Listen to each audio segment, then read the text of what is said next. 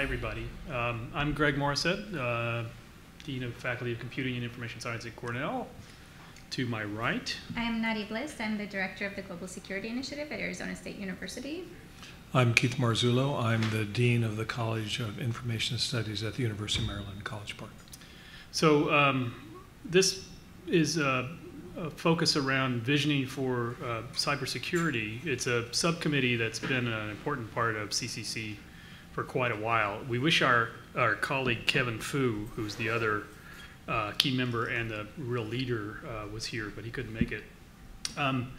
So what we're going to do in this activity is we'll talk a little bit about the things that CCC has done in the context of security, some of the activities.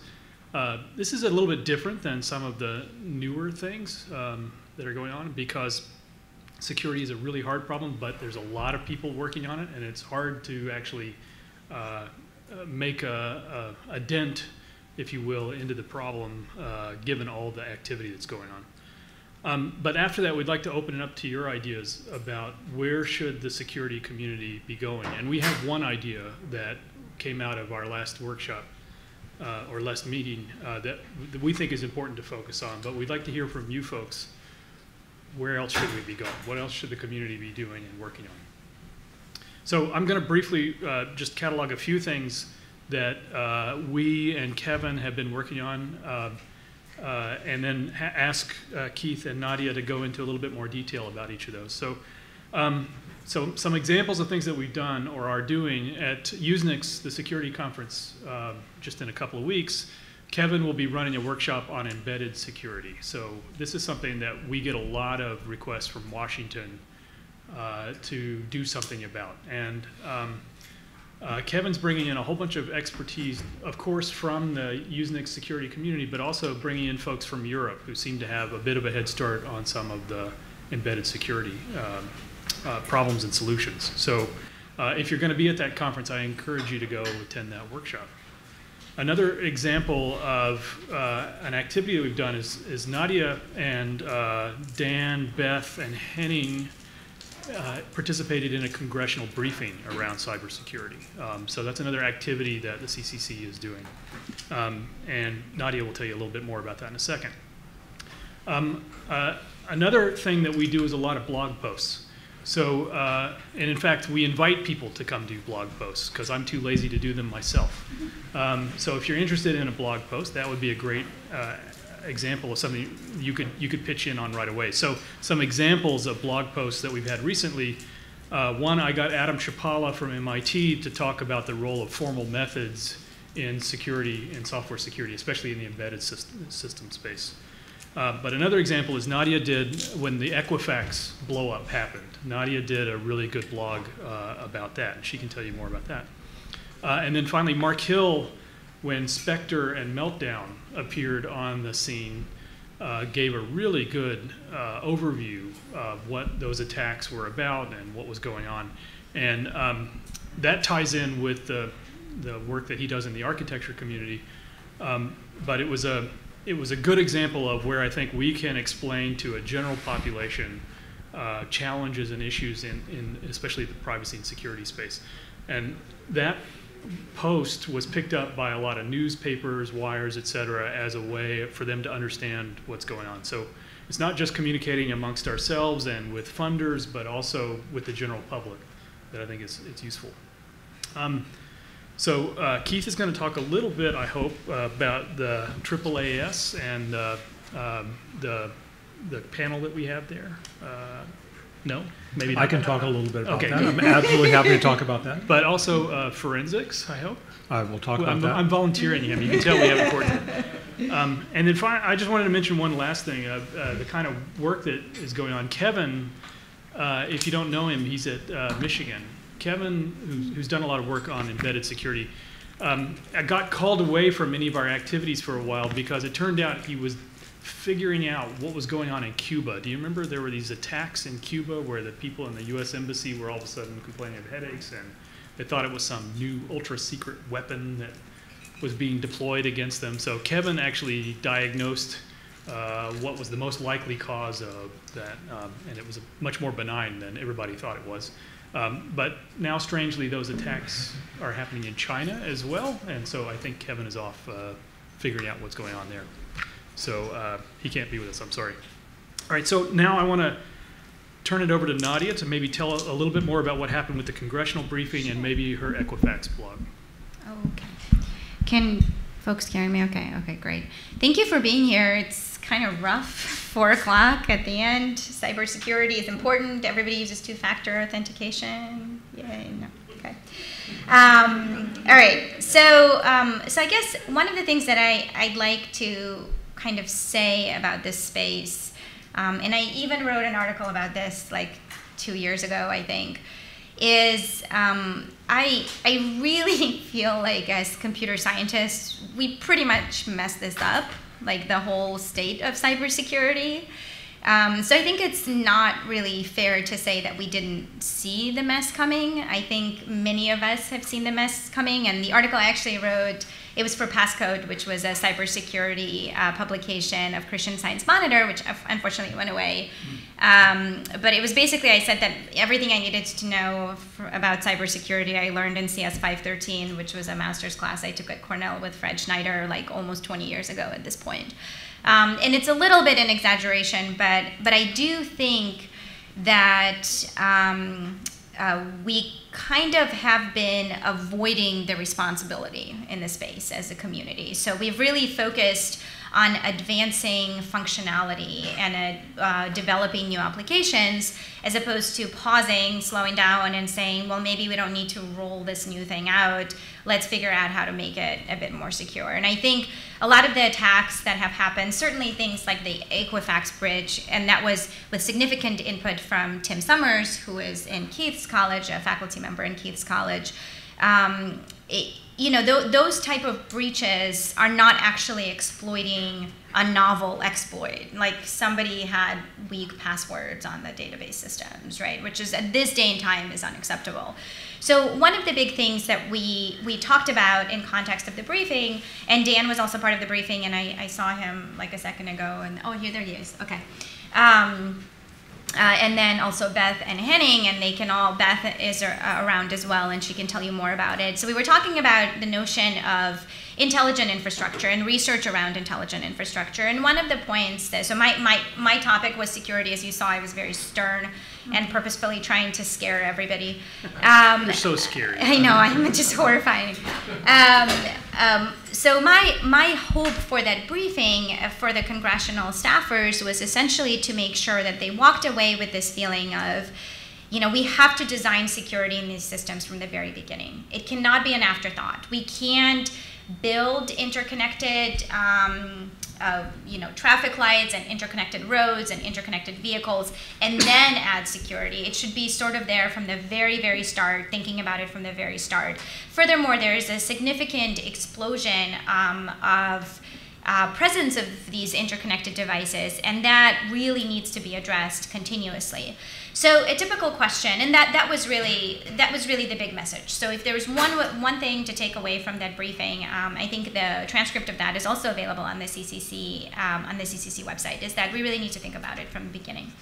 I also am often asked this question: is like, well, are there new things left to do in security, or is it just patching? And I actually think it's an incredibly important time to be a researcher in security, because you have an opportunity to identify secure protocols, secure architectures, and secure algorithms for this entire space of new devices. Furthermore, there's tremendous opportunities at the interface of human and machine, because again, as I'm sure those of you who study this space know really well, sometimes often the weakest link in the system is the human. And I think that's something that we've been trying to communicate more broadly in terms of a research agenda. I would also say that at some point in your career, and maybe it's not right away, but participating in a congressional briefing or congressional testimony is an incredibly worthwhile and rewarding experience. It was a little bit intense and a little bit crazy. And again, Dan can also say more about it. So we kind of had continuous phone calls, usually on the weekend. So speaking about work-life balance, as to preparing that information, but being able to communicate without jargon true technical challenges is an incredibly important thing you can do as a computer scientist, particularly in context, particularly because, again, I feel very strongly responsible for getting ourselves to this point. So it's sort of also on us to get ourselves out of this mess. Great. So with Thank that, you, Nadia. but yes. So now I'm going to turn to Keith, who has no idea what I asked him to talk about, but he's going to anyway. I'm going to talk about what you asked me to Okay, talk good, about. thanks. No doubt about it. What I'm going to do is pick up on one of the threads that Nadia covered, which is the human element of cybersecurity. Cybersecurity is a very complex, multifaceted problem, and there are issues of technology, issues of risk management, issues of all sorts of things. But it is also something that we do to ourselves, right? As Nadia says, we created this mess, we should clean it up. That's an excellent way to frame it. It's actually something that we need to think about, not only from a technical point of view, but in what's called a socio-technical point of view. Socio-technical design is a technique that is a co-design where you take the people, the organizations into account, as well as the technology, one not being dominant of the others. And when you think about how people think about cybersecurity, we often frame it as attackers versus defenders, good guys versus bad guys. You hear the phrase whack-a-mole a lot to indicate the fact that there is this kind of arms race. This is a fine kind of framing. It's a perfectly fine kind of framing, but it's somewhat limiting. If we think about it more holistically, then perhaps we can make more progress. I first became aware of this working in the federal government and working on a set of strategic plans in cybersecurity. In 2010, OSTP came out with a strategic plan on research, development, and cybersecurity that identified what they called economic incentives as being important. Think of insurance, because if you can come up with ways to help nudge companies to be able to put the investment necessary to make things more secure, that would be a way to advance the system. As a result of that, NSF started putting money into joint projects between the social behavior and economic sciences and the computer science directorates, which led to a lot of good work. And then 2016, NSF pushed hard to include socio-technical cybersecurity as one of the major pillars of the next cybersecurity research development strategic plan that came out of OSTP. So this is clearly an important area. The CCC has had one, or actually a series of 2 workshops looking at socio-technical cybersecurity. I was lucky to be part of them. Damon was also part of it. Thank you, Damon. This was really a lot of fun because we brought a bunch of social scientists into the room. I don't know, who in here is a social scientist? Excellent. Yeah. Everyone else is a computer scientist? Yeah? Okay, good. Some people are both. That's good. That's good. That's even better.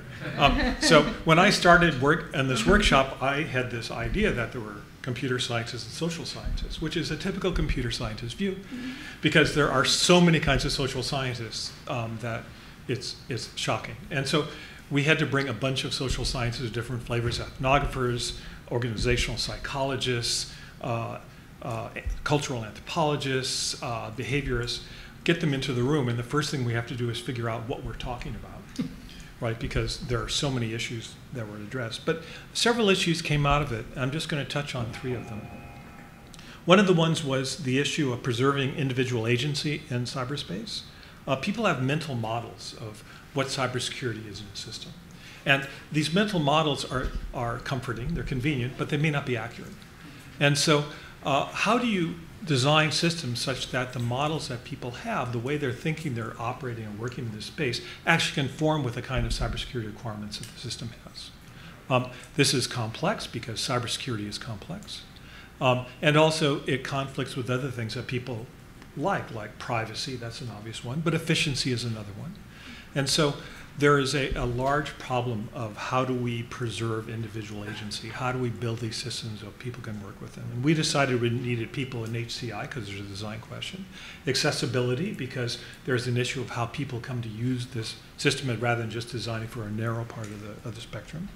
We need ethnographers to understand. And of course, we also need system designers. So that was one of the 3 topics that came out that I'm going to touch on. Second one was, how do we take all behaviors into account in cybersecurity and system design? The way to think of this is, of course, you can think about individual agency. The first thing I talked about is individual agency, but there's also the attackers as a group. What are they doing? How are they thinking about the systems? What are the kinds of actions they're going to take? What are models for cyber criminal behavior? Another one is models of organizations. What do they do when they're under attack? We know what they do. They hide, right? They try to be able to contain the damage. But understanding what are the organizational reactions and how you build policy as well as systems to be able to work in this framework is something we identified as interesting. For this, we need people in game theory, hacker behavior, organizational behavior, as well as system design. The third one, which came out of left field, I've got to say, when we started talking, was we invited 3 people who were cyber criminologists. And what they said is we needed much better data on cybercrime. We just don't have it. Indeed, we don't even agree on what constitutes cybercrime. And if you don't have data on the incidents, on what's going on, then you can't actually make any progress, right? You can't be able to come up with policies. You can't be able to do the kind of research, both quantitative and qualitative, to be able to understand whether you're being effective. And collecting this information is really, really hard because people don't want to divulge it. Companies certainly don't want to divulge it. So part of the question was, how can we set up incentives, the kind of policies necessary to be able to get this information collected? This group called for a Cybersecurity Statistics Bureau, which is, of course, a grand idea of handing it off to the federal government, make them do it. They knew that this was not going to happen. But at least it was a thought experiment, a way to think about it. The fourth topic that came up, and this is also out of left field, at least for me being a computer scientist, was people said, you know, we have no idea how to build the coalitions necessary to actually make progress in this area. Remember, I started saying that there are different kinds of sociologists. And it's true. Sociology is a very complex field, and understanding what an economist thinks is valuable versus, say, an organizational psychologist is valuable is quite a gap. And so bringing these people together, both are necessary clearly for making progress in cybersecurity, is a challenge. And then bringing in the computer scientists, computer engineers, the mathematicians as well, this is what they identified as a grand challenge in its own right. How can we actually build the kinds of research necessary to make progress in this? So I thought that was a very good point, one that is also very hard to address. But I think NSF is making some progress in this and funding a set of eagers. Very good. So I just want to react to a couple of things, and maybe Nadia can also. One is, you mentioned insurance as a mechanism for addressing some of the concerns, and yet the pricing that's needed for insurance really requires upon the disclosure enough information to actually, so that gets back to your policy mechanisms for getting information out there. So that was one thing that jumped out at me. Another was that there was a National Academy study that I sat on where it was led jointly by a social scientist and a computer scientist. We were trying to use more general frameworks like risk analysis to try to reason about what a science of cybersecurity might look like. And I can't claim that study gives the answer. And what I think is also amusing is how many more studies have actually been done with respect to cybersecurity from the national academies. It sometimes feels like we're not really making progress. Can either of you react to that last one? Go ahead. It's also, it's also really interesting because I co-chaired a study on macroeconomics of cybersecurity for ISAT. Which is a DARPA study group, Information Science and Technology study group for ITO, probably at this point like 8 years ago.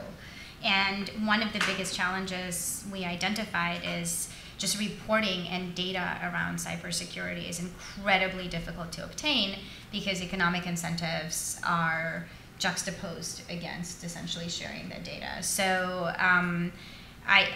I agree with you that it is a little bit of sad state that we're in. It's actually even, I'm going to make it even sadder. Oh, good. Yes. In that. We have drinks after this. In that, you know about the productivity paradox? idea that we've been invested all this money into technology, and yet we haven't seen a concurrent rise in productivity in the economy. And so why are we doing this, right? This is something economists worry about. What's that guy's name who does that at MIT? Anyway. Dan Ariely? No, he's good. No, it doesn't matter. It'll come to me. Well, there's a similar kind of investment that's going on in cybersecurity. If you read all these reports from the National Academy of Sciences that are produced by OSTP, they all have a similar framework, which is they're getting ahead of us. Things are bad. We must do better. And so they paint this picture that if we just put a little more money into this, then somehow we'll get ahead of everybody. Right? Which is good. So this is sort of like the productivity paradox. It's a cybersecurity paradox. Somehow, if we keep telling ourselves that we invest more money, then things are going to be all right again. I mean, it's not true, right? Doesn't mean you shouldn't invest money in it. And maybe someone out here is going to come up with exactly the right technology. I don't know. But I think there is an industry of trying to turn this to keep investment. Yeah, I was going to say, I mean, it's interesting from an industrial perspective. If you look at many cybersecurity firms, frankly, they sell snake oil. You know, that they make wild promises and claims. They have no way of showing that those claims are substantiated. And somehow they walk away scot-free when there's a breach. I mean, I saw a study that showed, for instance, for antivirus software, that the number of vulnerabilities introduced by installing it was greater than the number of vulnerabilities that they actually patched. And so, you know, you were actually more at risk by installing the antivirus. So, and yet, it's not like their marketing is going to call them out on this. So another question is how do we as a field communicate about security? My friend Gary McGraw says, well, we have badnessometers, but we don't have any notion of goodness. You know, how do you measure goodness and security? Is there a good answer for that? I'm looking at my goodness meter. Yeah. Yes. Yeah. I mean, you touched on it when you said risk analysis and the growing focus on risk, which I think is obviously something that is not purely technical. And some of the things that people have been looking at in terms of assessing risk for cyber insurance, for example, looking at what are the hygiene techniques that a company uses on the websites, and then using that as a proxy for what are they doing internally. I mean, we don't know whether this works or not, but they're promising. But I think there's also, I mean, this is a conversation we were having earlier about, you know, potential for changes in computer science curriculums. I think there is a culture, and I remember this, you know, I think it was, I don't remember, in high school, I wrote like a Pascal program and it did something really cool, and you're like, it did something cool, and you're just like super happy. You don't stop to think, okay, how can someone misuse it, right? So there isn't, I mean, and this was, to me, this was one of the biggest, most frustrating comments from the Facebook debacle recently with Cambridge Analytica, when one of the Facebook's core statements was, we didn't think about the abuses. And I think as a community, we have to think more about the abuses. And if thinking about the abuses becomes more natural, because, you know, maybe I would like, I'll be a little bit positive here for a second. Maybe we're all like really amazing people, and we don't think anything will ever be abused, and we think everybody else is a really nice person out there, and they will never get abused. But, you know, when we first connected things on ARPANET, it would have been a good question to ask. Start asking that. Yeah, exactly, Ren. But instead we were like, let's connect more things and more things. So if it's not built in from the beginning, and if that doesn't become somehow incentivized, I will say that I think, you know, stocks are falling in response to breaches, and that's something that is new. But you're going to tell me no. Yeah, it turns out they recover. Oh. So yeah, there was an empirical study that showed that when there's a breach at an Equifax or whatever, they go down and then they go back up. So Target went down, back up. Everybody has, and well, not Equifax did, but the community, or rather business, doesn't really care about it enough to want to solve it. Or perhaps it's one of these things where we really do need some kind of regulation, policy coming from government to avoid tragedy the commons sort of situation in terms of incentives. What do you guys think? Yeah, okay, so let's open it up to the rest of you folks. what is the most pressing and important thing that we should be thinking about? What can we do? Yeah. How can we not be so depressed? Hello, Lorenzo De Carli, Worcester Polytechnic. This is more a comment to what you just discussed. So I'm hearing a sort of connecting thread which goes along the lines that the solutions to problems in cybersecurity are socioeconomical, are psychological, are policy-based. So are those problems outside our reach as computer scientists and technicians? I mean, are the solutions to be found elsewhere, not in what we do, or is there a role for us to sort of patch up the situation? A great question. So, forgive me. So I ran a center at Harvard called the Center for Research on Computation and Society, and it was exactly that problem. I do think there are technical aspects that only we have really an ability to take on. For one thing, if you look at cryptography, you know, the formal definitions, the proofs, the algorithms, the mechanisms, that's not something that sociologists are going to do for us, right? So there are components and building blocks that I think, same with software security and other things, we're the people who could provide the tools and the building blocks for doing things. But they're only components, as Keith was saying, that if you could do a more holistic design that cuts across disciplines, you might hope to address it. I remember that whole circus community, we focused on voting for a couple of years.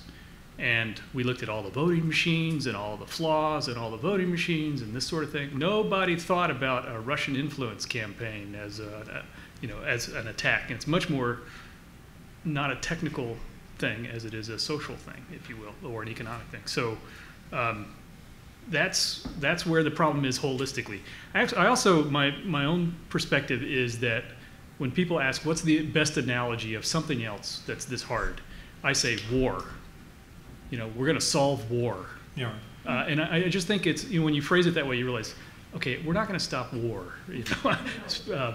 But security is an ever-growing, changing, dynamic field because of adaptation. So we can look to those other kinds of disciplines to say there's something that we can learn from it, but it is its own thing, and it really does demand cross-disciplinary attack, if you will, no pun intended. I will though say that I absolutely think that there's no way we can get to a better state without computer scientists. So it's maybe not computer scientists alone, but that there's no way you're going to be able to do it without computer scientists. Because I've seen those efforts too. Like, it's only a human problem. Well, the human is a big problem, but there's ways to secure computer architectures, there's ways to secure programming languages, there's ways to write better algorithms, there's ways to analyze traffic, and that requires us and a robust research agenda that includes us. Yeah, I completely agree with that. There's also this notion of, you could maybe call it computational thinking, or maybe systems thinking is what I think of it. It is controversial. People who do research by showing how to break into systems and such, is that really good or not? I'm not going to weigh in on that, except we have created a lot of jobs by companies figuring, oh my gosh, I have to figure out how to solve the problems in cars, for example. So, and that brings a kind of understanding that computer scientists have, thinking about systems, thinking about interfaces, and the kind of attack surfaces that are created.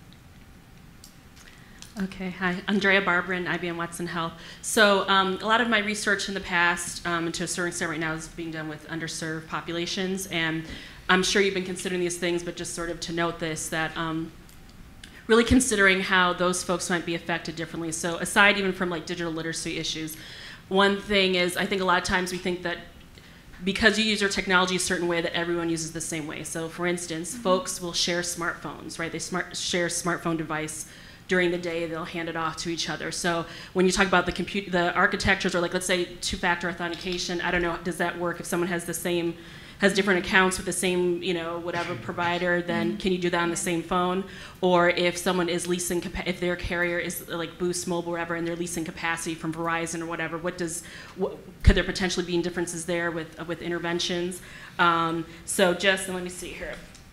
I just want to be sure, I think I wrote this stuff down, but yeah, but just things like that in the background, just to be sure that we're not assuming that folks are using the technology all in the same way. Yeah, that's a great point. There's a colleague of mine at Cornell Tech that just started a project focused on domestic partner abuse and the role that certain cell phone apps play in that context. So the obvious one is the Find My iPhone is a great way for an abusive husband to track down a wife who has run away, or a bunch of other things. And certainly Apple didn't think of that use case as they were developing that. And there were more insidious examples that came from that project. So and that's back to what I was saying. I don't think we'll ever solve security. It's not a solvable thing, but it's rather something we have to be ever vigilant to new kinds of abuses, new kinds of attacks, and hopefully develop a stable of techniques and approaches to try to mitigate excuse me, those problems. I think an important aspect you're touching on is, and of course, research happens everywhere, but research at universities usually has to be funded, and trying to find ways to incentivize agencies to fund things in this space, which are important but not necessarily at the forefront. I mean, I don't know, for example, if Midler would be interested in putting money into this. They do things rehabilitation. Clearly, there's a broader call that should exist in terms of putting focus on parts of the space that are helping the underserved.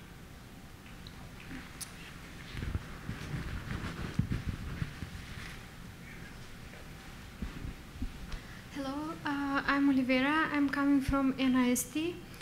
Recently, a few weeks ago, there was a workshop at NIST organized from the Applied Cybersecurity Division. And some of the attendees had idea, we are facing now the era, there are many IoT devices constantly connecting, and this number is growing exponentially. Some of the ideas were, can we establish some kind of, let's say, 5 safety rules as a base that each IoT device needs to satisfy before they are connected to the networks? So there was discussion about that because the motivation is coming from, for instance, what Windsurf shared, that when they were creating the internet, they were not thinking about the vulnerabilities. Yep. So now we are facing some IoT, different types of network. Right. So can we have these thoughts now? So what are your opinion about this subject? Yes. Great visioning topic. Yes, absolutely. Yeah. Well, and what are the implications, right? What are the implications for having something like this? And it is, I mean, so we recently, it's funny, so we recently bought a house, and it has a whole bunch of smart house things, and I literally walked around the house and disabled like everything, with exception of very few things, because I know that the communication protocols and the security settings on all those devices are disastrous, and it's easier to just disable everything than to try to reprogram all of the devices. And I think that there's also an emergence of kids using these devices, and they are incredibly vulnerable. So I think that's a fantastic idea. Yeah. Yeah, I mean, it's interesting to think what one of the 5 rules might be. You should have an architecture for patching. Right. And yet, that would be a great attack vector too. So I think we could have a really robust conversation around. And I love the idea of 5 rules. Not 100, but right. 5. That's a great idea. So that would be a great visioning activity. Agreed.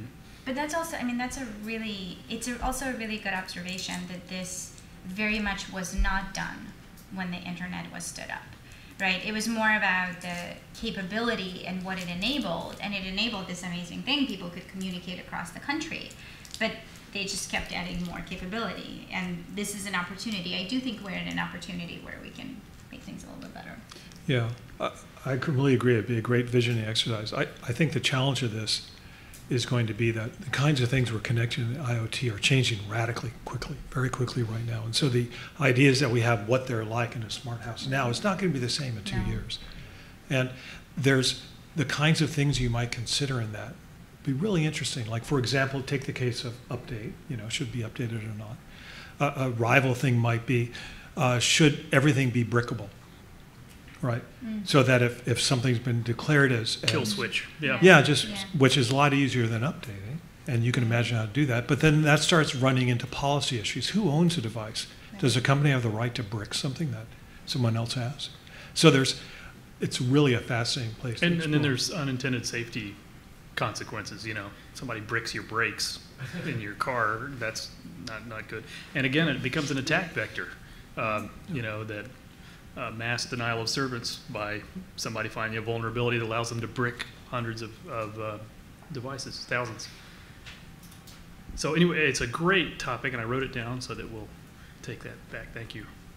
A couple of other topics that we're kicking around. One is post-quantum adaptation. So NIST should be interested in this as well. That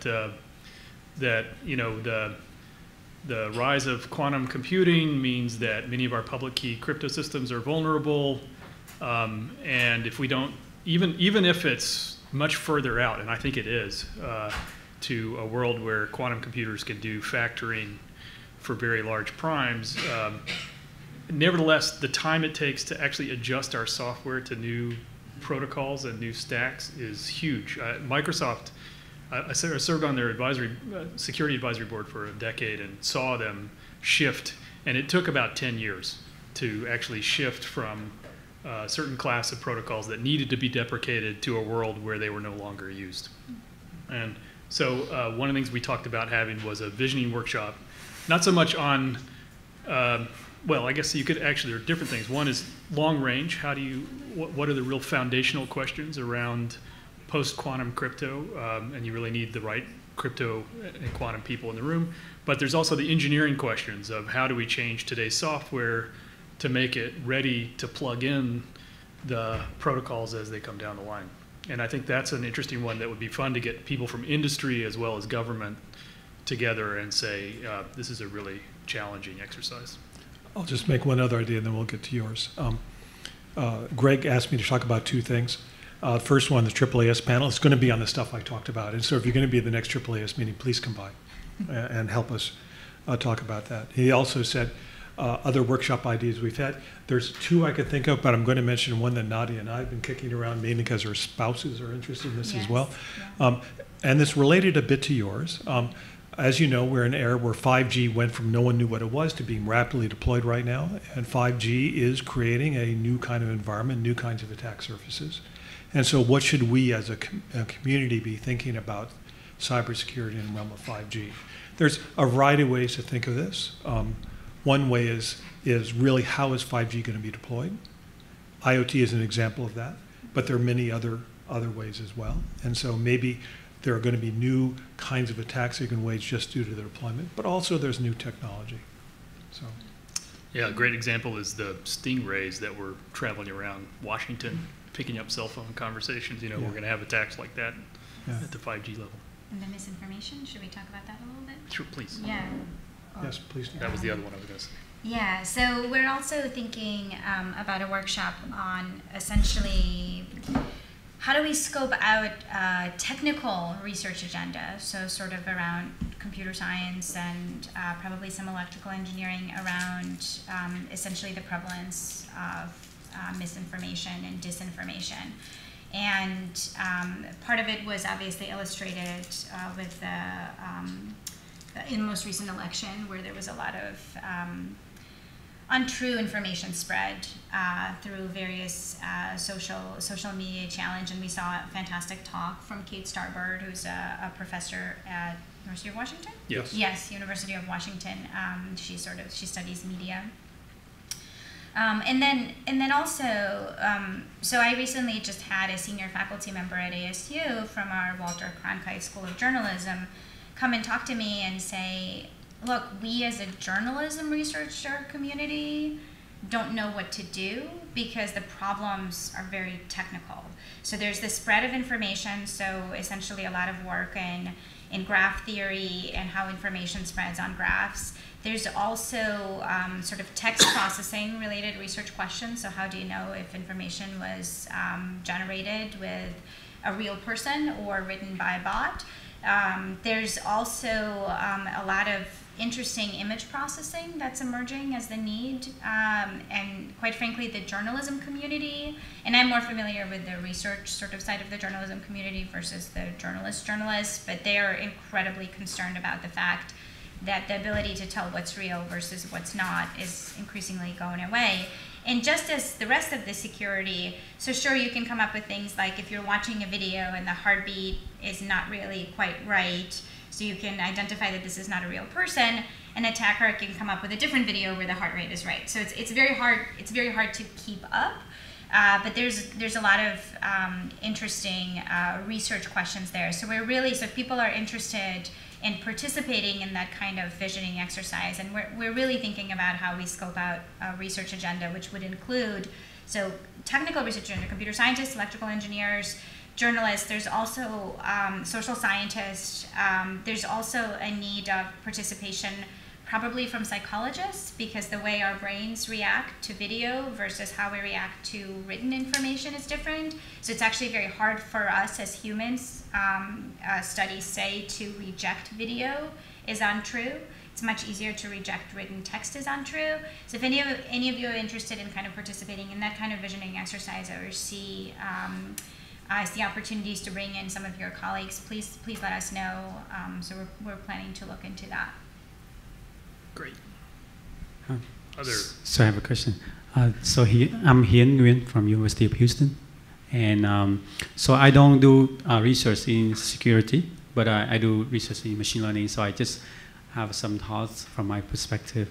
To me, like, the problem is involved with the community, and I don't see a mechanism for different communities to involve in this discussion.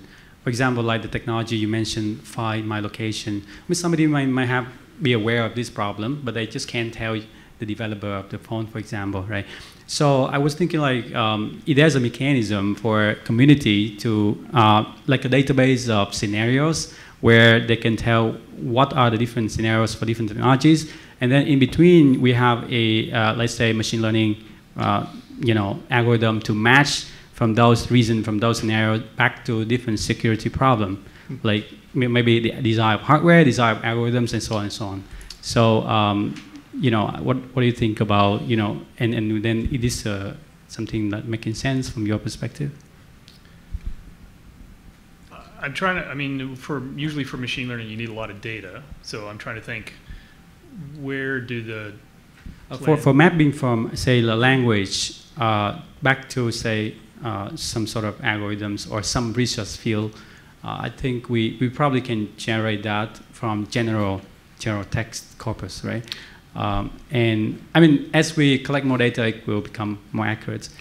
So what I was going to say is there's a whole discipline in security called threat modeling, where you sit down with a system and you systematically look at the information flows in that system and try to determine threats, not necessarily vulnerabilities, but threats that could lead to some kind of problem. And that's an exercise that good coding shops follow when they do the design phase, and in fact document that. And so I could imagine being able to correlate, hey, here's some code over here with this that's very similar to the code over here where we built this threat document, so here's a new threat that you ought to be thinking about. And the only challenge, like I said, with that, I think, is that there aren't that many threat models that people have bothered to come up with yet. I mean, not hundreds of thousands like you would need for training on a typical thing, maybe hundreds, right? And so I think we're a little short on data for that particular instance. But it's a great idea once we get there. or maybe there's another way besides threat models to my point was that when we have an interface to the whole world, for example, for a certain technology, so some people may have different thoughts, and they will input those thoughts into the database, say, hey, this is scenario A that can break this technology or can be misused, for example. And then our task is to maybe to look into the database, or maybe automate the process of looking into the database and convert that back to whatever the new techniques we come up. I think that's the share sort of misuse scenario. For example, certain technology related to location can be also misused the same way. So I think maybe there's a share patterns or sort of the distributed misuse database. So I'm saying like if we build such a database, then every new technology coming, we can plug in this database and maybe figure out some core principles for how to improve it in terms of security, right? Mm-hmm. So, good. Yeah, I find the idea intriguing as well. Although I wonder, before I automate something, I want to know if it's doable. And your approach sounds sort of promising, but there's a colleague in my college, a guy named Joel Chen, who's looking at innovation. How can groups innovate better by showing them problems, solutions to other problems? He's found a curvilinear relationship in terms of the problem you're trying to solve and the problem your solution being presented and the distance they are from each other in terms of the complexity space. And he's trying to automate some of that to be able to identify. He's using the US patent database to try to find these things. And so my guess is that there's a lot more than just machine learning involved in this, and some issues having to do with problem solving itself. But it sounds promising. All right, Ehsan Haq, University of Rochester. So I'm not from this area, so I have a naive question, which I'll motivate through a personal example. So I have Alexa at home, and I have a 7-year-old, and he loves to engage with Alexa. And one day he figured out how to sign up for Amazon Music, which charges money, just through a conversation. And my response, Alexa, stop, don't do that. And Alexa told me just, as a safe measure, you have to go to the website with 2-factor authentication, navigate the website to cancel. Oh, wow. So you can easily enable something through conversation, but cancel, you have to go through a very secure site. So they got the security right, but just flipped it on against the user. It's motivated by the business model. Right. So, so the Well, question is, the other thing is you're motivated to cancel it only when you start paying money, as opposed to the information that you're constantly leaking to Alexa in the conversation. right? That's another issue on its own, right? Yes. There's a reason neither Nadia nor I have an Alexa in our house. Or do I? No. Yeah, I should probably get rid of mine too. Go ahead. I didn't mean to interrupt. So my question is there something we could do as a community to build enforce good practices for the corporations to follow? Yes. Yeah. So Yes. some of these incentives that we're talking about at this workshop are right in that line. But there's also a separate issue which is related, which is how do we teach people good cyber hygiene? So, the fact that none of us have Alexa, there may be a host of reasons for that, and you have it. I'm not saying you're dumb and we're smart. But there is an issue of how do you teach people better about the risks that they're taking and therefore have more informed actions. And it could also be one of those things where something like that could be a policy thing, right? Because the market incentives are not going to drive the company to prevent you from buying things, right? So that may need to be something that's legislated as opposed to. Yeah, maybe. Maybe we don't know. That could be unanticipated. And maybe we're overblowing the risks actually in collecting that data. It's hard to tell at this stage, and it's something we're very bad at measuring. Again, the goodness or the badness of a particular choice in that design space. But right now, economically, all these companies are driven to collecting as much data about you as they possibly can, and it's going to be hard to stop them. I mean, research shows that people are willing to give up on that privacy if there's tangible benefit towards it. Like I use Google, even though I know they're gathering information about me all the time because there's tangible benefit. But I'm glad that you guys don't have Alexa, but this technology is here to stay. Yeah, no kidding. And your comment is good. I mean, 23andMe is, as you know, with what's the company that ended up buying them? Yeah. Or at least put in $300 million. I mean, this is a case where privacy is being taken away without the people actually understanding the ramifications of when they did the quick check. So there's a lot of interesting research in this area. And when we start talking about underserved populations, it gets even My favorite example, though, is the guy on the street that was going around paying people $25 for their password. And people would just give it out for $25, right? So, Hi, my name is Omar Chaudhry. I work at the University of Iowa. So I had the fortunate opportunity to talk to the 3GPP people who does the 5G standard. So we did some work on 4G, And what we found out was nerve-wracking. Things that you learn in the first security course, they were throwing away integrity, encryption, and things like this. So oftentimes I asked why this is the case. I mean, everybody who worked in security knows about this. So their question was a little nuanced. So they said, so the 3GPP kind of, they have members from different country and different network operators. And their main concern was interoperability. Neither privacy nor security.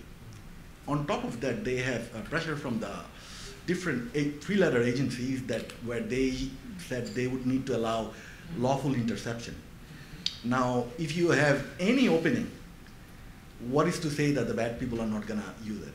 And 5G so I know about 5G because I'm working on this right now. It's not a lot different from 4G. There are certain things that are better for stingrays, for instance, but it's the old wine in a new bottle. So they just changed the different packet names. Attached request is registration request, something along those lines. So it's not going to change drastically. And so I don't think and interoperability is a real issue. I mean, and oftentimes, if you want to do security, your battery of the cell phone is going to run out. Now, they have to make this conscious trade-off choice. And it's not a clear kind of incentive to tell them, like, no, use encryption. So what is your opinion about that kind of trade-off? So did any of you run Windows Vista? It was a crappy version of Windows. And you can thank me for one of the bugs, which was that it kept asking you for your password constantly. You know, that you installed software, you did this, you did an update. And I, at the time, was on like I said, the advisory board, and I really pushed Microsoft for much better authentication. Instead of you plug in a USB drive and malware downloads and runs, there should be, okay, it was really bad UI design, right? And so I hear you that, and furthermore, it was so unusable that the Windows sales went way down on that particular release. So so you can thank me, but that happens again and again. That we naively, or I as a security researcher, I naively think put the strongest protection in place, when in reality that causes a denial of service attack against the functionality that you really just need to get done. And I think that's back to sort of something Keith was saying. If you have a holistic design, the challenge is that people use that as an excuse to avoid doing the right things. So, I don't know how many times in that same board I heard Microsoft employees argue we couldn't afford to put in this protection because it would cost 5% performance, right? And this was at a time when chips were doubling in speed essentially every year, and it was like, come on, give me a break. So we use excuses like that again and again to somehow avoid it. And as Nadia said, I think especially for embedded systems and IoT, we may not get the chance to change the stack fast enough to keep up with attacks. And so if we don't do something where things are hardened going in, then we'll have a much harder time coming out. And so I'm a little discouraged to hear 5G is heading in that direction. I think also, right now we're way to the other side, right? So if you, Greg, pushed Microsoft over here where it was a little bit too secure, not that usable, now things are just not secure for the most part. And I think, like any really complex thing, the answer is somewhere in the middle, and it's going to vary for person to person. But to the point that the discussion that we had earlier, particularly in context of underprivileged populations or like domestic abuse, sometimes people don't know what choices they have and what vulnerabilities they expose. Well, there was another question. Yeah, go ahead. I'm Deepak from University of Pennsylvania. So I'm interested in cyber physical systems, and providing secure algorithms and architectures for cyber physical systems and embedded systems comes with an associated cost.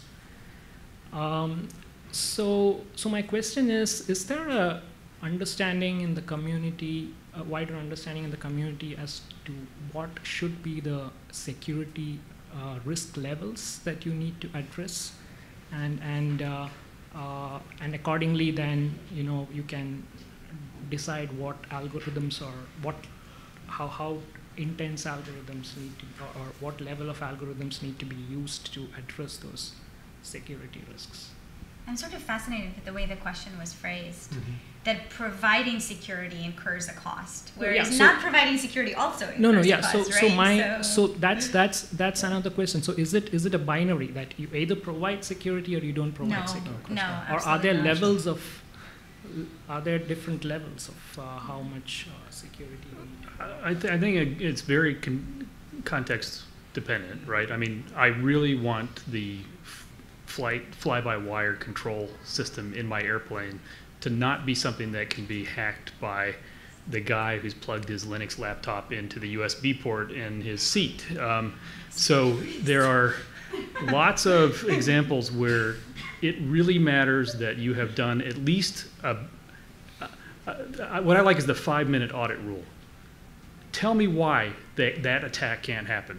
Oh, they're on separate buses, separate networks, etc. Then I'm happy, right? And I feel like that kind of architectural design gets eaten away by the designer who's trying to save money. Oh, let's, if we have only one bus, then we can save money if we multiplex it, right?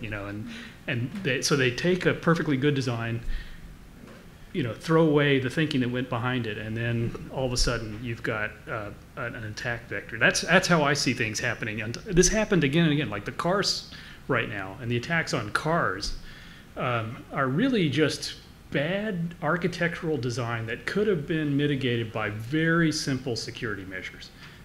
There's no reason your entertainment system should have any information flow to your brakes, right?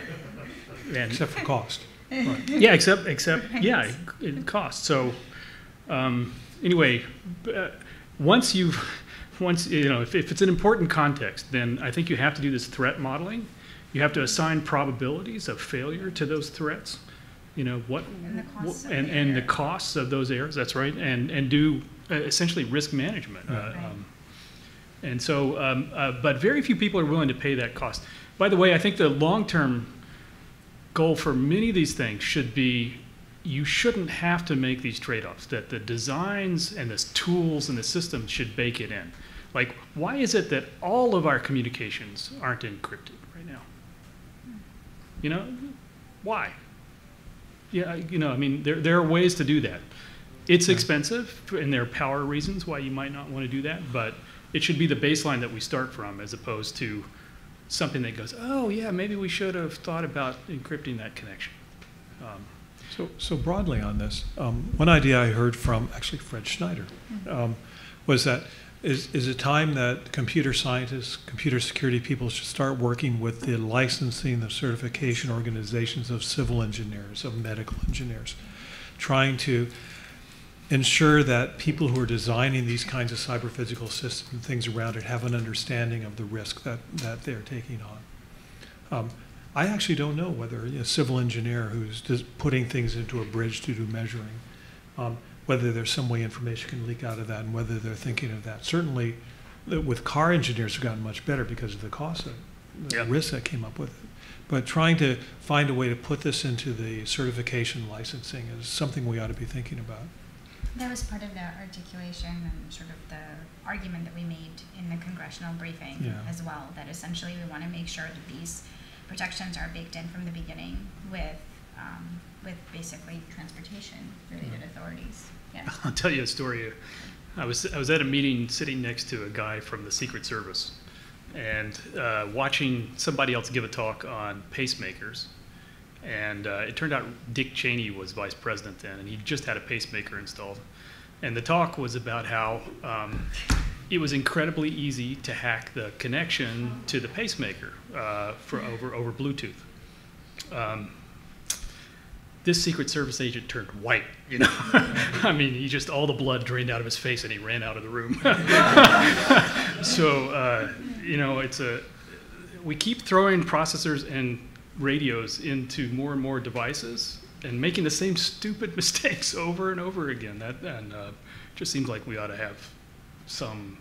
I think one way to do that is have software and hardware tool sets and frameworks that have as much best practice baked in as the default as we possibly can. Sure. And that would get back to your 5 things, that if we could codify those, then maybe we could build environments that automate that so that you don't have to be an expert to decide to get at least that baseline stuff in there.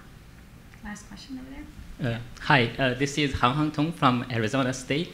I'm not working in this area, but I really enjoy this fascinating discussion. So I'm just curious, in addition to all these fascinating technologies we are talking about, can you comment on the role of the end user, the general public, in fighting this war of the cybersecurity, to improve their awareness or to teach them those very simple but potentially could be very effective tips, or to empower the public the mentality of the cybersecurity? I think Keith mentioned a little bit in the example of the Amazon. Can you say more about that? Well, no, there's been several people who have been calling for ways to teach cyber hygiene, right, to try to frame the argument of cybersecurity not in the form of bad guys versus good guys, but rather thinking of it as a problem in our society, just like E. coli is a problem in our society. And how do you teach people to be able to keep themselves clean, to be able to understand the risks they're taking on? I think it's a vital direction we should be going. I'm not sure how computer scientists can contribute to that, I think, but obviously outside of knowledge, but it's an important direction. But I think there's also, I think there's also opportunities for industry, and again, it comes back to the incentive model, to be a lot more transparent. Because, for example, when you click, to allow some sort of sharing or connectivity, the way it's presented to you is you can either not allow connectivity or allow connectivity, and then you get better service, right? When in reality, it's if you allow connectivity, you get better service for this, but you're also expose yourself to this risk. And I don't see why that, from a technical perspective, couldn't just be exposed more clearly.